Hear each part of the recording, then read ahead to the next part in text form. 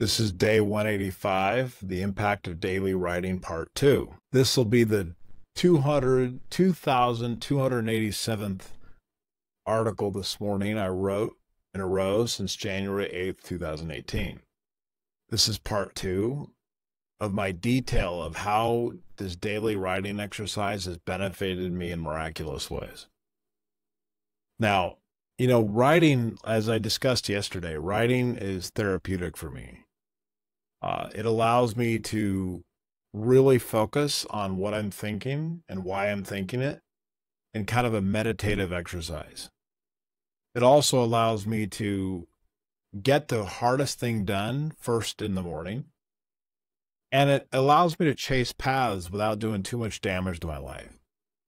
I have a tendency to start things all the time. So by writing, I'm able to start something and end it very quickly without a lot of damage. So this great sense of accomplishment that comes with it has really benefited me significantly. So I come up with 3 more benefits of daily writing. So the next one, the number 4th one, is the idea of leaving something behind. So right around the 1,000th article I wrote, I decided I'd better come up with a way to archive this blog, because what happens if it went down, or what happens if my Amazon server crashed, right? And by the way, it has. I have lost my web server a couple of times due to some stupidity on my part, but I've now gotten to the point where my backups are pretty thorough.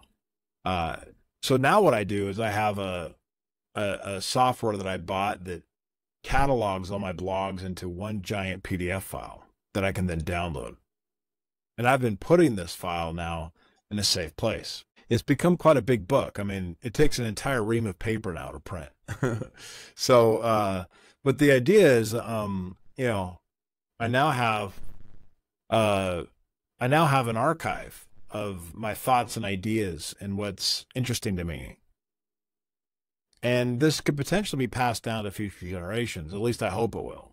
50, 60, 70, 100 years from now, people will be potentially able to have a copy of what I've written, which gives me a sense of purpose and accomplishment. Like, of all the things I'm doing in my life, nobody will remember. In 100 years from now, nobody will know a thing about what I was doing. Like my grandfather, I know his life pretty well because I was raised by my father, who taught me what he did, and also my grandfather himself taught me because I knew him. And his wife, my grandmother, we've talked in great length about her and his life together. But I don't really know what was going on in his life, like the day-to-day thoughts. Like, I've got some surviving artifacts, things that he wrote down, schedules that he had kept. I've got some remnant, but it's only partial. His father before him, I have no idea. I've got some small amounts, but beyond that, nothing. And then his father before him, I've got pictures of him, and I've got 1 or 2 small stories, but I have nothing of his personal account. Now, I do have some ancestors that kept journals, and I've got 3 journals from ancestors, and those are precious to me. But those journals are full of nonsense. Like, today it cost me 22 cents to buy a gallon of, gas, or not that. Gallon of gas is cheaper then. But anyway, it's a ledger of how much money they spent on what, or how much, what their travel to Chicago was like, or what the weather was today. It's nothing really meaningful or impactful. Well, now that I'm writing every day, I'm writing down what's really going on in my head and in my life.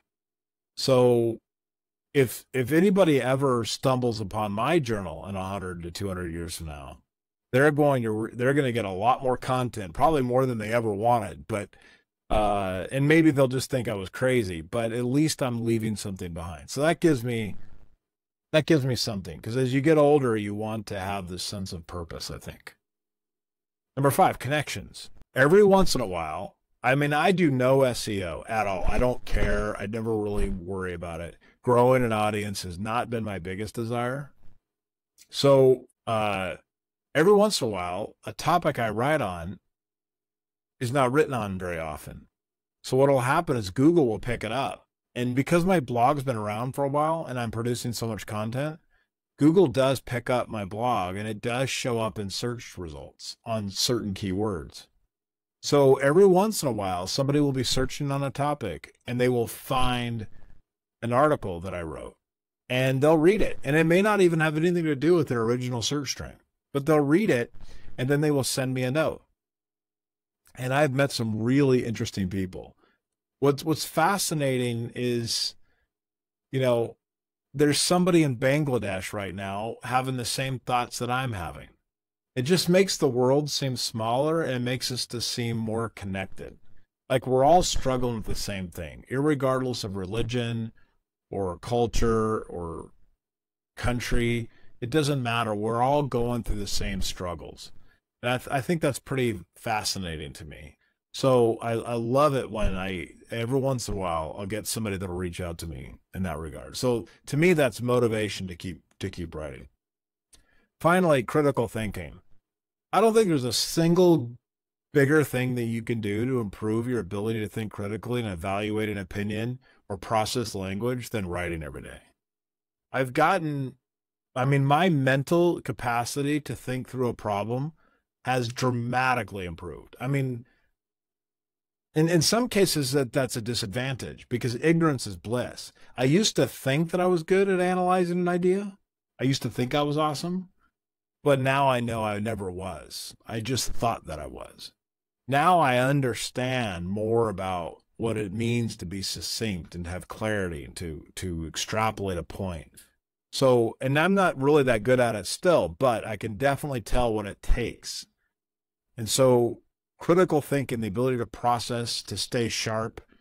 I mean, this is something that's definitely a benefit to me. And as I get older, keeping my mind active and engaged and focused is definitely a value. So this concludes my benefits of writing. I mean, maybe when I get to 20,000, so I planned it out. I know how old I will be when I get to 20,000 articles. And I'll be really old. So hopefully I'll still be able to type. Or maybe I'll be dictating by then. Who knows? Maybe I'll just be able to talk out loud and it'll turn it into an article for me. I don't know. And in fact, I'm working on that. I'm working on that right now. I think I have a way where I can talk out loud and AI can convert my thoughts into a writing prose. That would be interesting to me. But honestly, the more I've done this, I've dabbled with AI, I've dabbled with grammar tools, and some of them have been very helpful. But honestly, the more I do it, the more I've just narrowed down to just waking up in the morning, opening up Evernote or Notion, and just cranking out an article. Really, that's what I do now. All these other tools just get in the way. Sometimes it's better just to free form write, and that's what I do. I just free form write, and then later I'll run it through Grammarly or I'll run it through AI just to check spelling or basic syntax. And that's basically it now. So it's funny how I tried to come up with all these tools that would help me, but none of it was effective. The best thing I could do is just simply write. So we'll see what happens. We'll see how much I can keep this up. And anyway, I do recommend writing. I think you may not be able to do it every day, but writing is indeed very powerful. Thank you.